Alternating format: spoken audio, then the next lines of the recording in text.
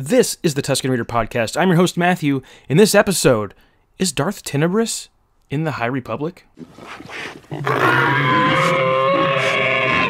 So, I had this conversation with Chris from Star Raptor, who has a podcast, Outer Rim Transmissions. Check him out. He's awesome. He's an expert in Star Wars canon. He covers movies, games, videos, books, comics, everything. He covers all of the Star Wars canon stuff and more. You need to check him out if you haven't already. Great guy.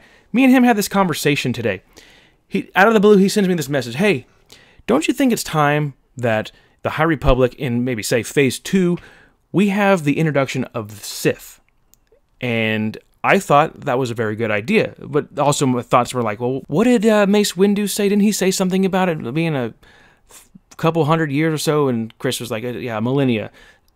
Still, with that, you can still have the Sith. Doesn't mean the Jedi have to be aware of the Sith happenings in the galaxy, but man, that got my brain going because I'm currently reading Darth Plagueis.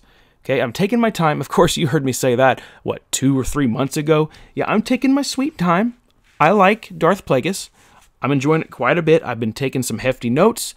None of them are in front of me, which is a shame, but I'm enjoying what I'm reading, and that got my mind rolling when he said, let's introduce the Sith, because in Phase 1, I agree with Chris. He told me, Phase 1, we got some excellent villains. We have the Nile. They've been doing really good. You got Lorna D, who's been doing stuff within the Nile. Martian Row, the Eye of the Nile. And then there is the Drengir, which I'm not a fan of the Drengir. At least I haven't been in the books. I thought they came across very silly. But in the comic books, they were taken more seriously. And I am currently going through this Star Wars The High Republic, The Edge of Balance. And the Drengir are in this book, and they are a little bit more terrifying than they are in the novels. So I agree mostly with what Chris said with great villains. Yes. But in Phase 2, let's move to the Sith. What if Darth Plagueis' master, which is Darth Tenebrous, what if him and his master are the ones controlling the Nile, pulling all these strings? Because the Sith, they want revenge. They want to be in control of the galaxy. How are they going to do it? Well, according to Darth Plagueis, the Sith have been, acting like a bunch of crazy people. We need to rule the galaxy with force and violence. We need to slaughter everybody. The Nile have been doing this. They've been killing billions of people in the galaxy, blowing up ships that'll destroy cities and other ships, and they're going to battle with the Jedi. It's crazy. There is chaos in the galaxy, and who is the master of chaos? The Sith. So if we had the Sith ruling the Nile, trying to conquer the galaxy by toppling the Republic. The High Republic is like, it's supposed to be the Republic in its prime, but of course you can't have a book with the Republic in its prime because then the story would be boring. There's no wars in the Star Wars. So if you have the Sith behind the scenes pulling strings, that would be so much fun because the timeline works. According to Plagueis, he's 100 years old in his novel, around that. So go back to his master, Tenebrous, and his master, the Twi'lek, Dark Lord of the Sith, which is said to have opened up this rend in the Force that the Jedi felt. Now, just because the Jedi haven't seen the Sith like in over a millennia doesn't mean that they weren't there. Obviously, they were. The rule of two kept them very minimal. So they're going to want to stay in the shadows and let the Nile do as much damage as they possibly can to the Republic and to the Jedi. And the Jedi right now, they're looking pretty bad. In that second book, they're being overwhelmed. And by second book, I'm referring to the Rising Storm of the High Republic. Tenebrous and his master could be thinking soon, all right, it's going to be time for us to expose ourselves.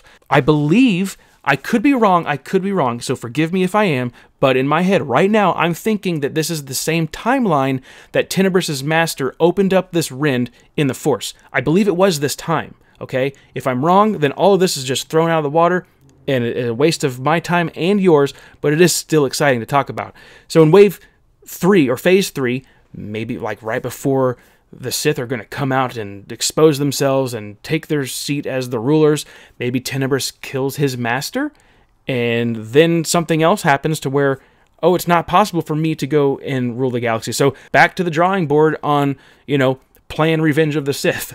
So I thought it was fun to talk about this. I mean, I think the timeline works. It might not. Maybe I didn't really do any of this math. Maybe I just got excited because I'm reading Plagueis and thought, oh, we should follow the timeline backwards from that point of Darth Sidious, Darth Plagueis, Darth Tenebrous, and then his master. They've got to follow that genealogy sometime. I think that would be a great way to explore it, because right now we don't really have that much Sith stuff in canon, and we need to do that. I am going to wrap things up now, like I mentioned at the top. Going to keep it a nice, short, sweet episode. I thought it was fun to talk about. I hope you enjoyed listening to it. Hopefully I can get some more of these quick ideas out there on tape for you to listen to and enjoy. Check me out on Twitter, Tusken Reader Podcast. And don't forget, there's a YouTube channel out there. We can watch these episodes and check out Star Raptor. I think you'll enjoy his stuff if you're really into the Star Wars canon. Guys, may the Force be with you today and tomorrow and always.